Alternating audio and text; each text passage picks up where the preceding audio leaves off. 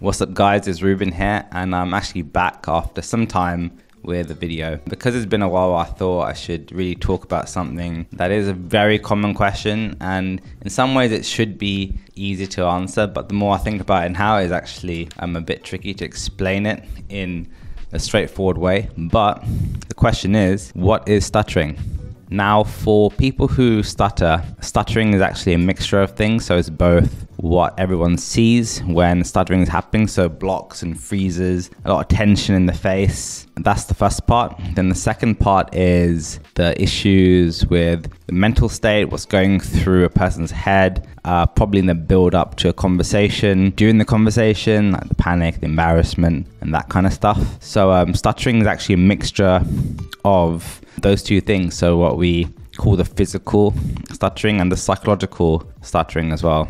Now it gets quite complicated because people generally do stutter in conversation when they maybe hesitate on a word or repeat a sound, and that is described as stuttering, but it isn't the issue stuttering that people have. And that's why there's a lot of confusion sometimes when some people may use stuttering as an adjective for describing them and just how they spoke in that moment. But for people who don't actually have stuttering the issue, they don't really have those fears around introducing themselves, fears around meeting new people, fears about standing up and speaking and simply talking. Now, like, public speaking in general is something that people are scared about, but for people who stutter, it's more they're afraid of what people think of them when they stutter, when they talk, if they're stuck on a word for 20 seconds, 30 seconds, or maybe more.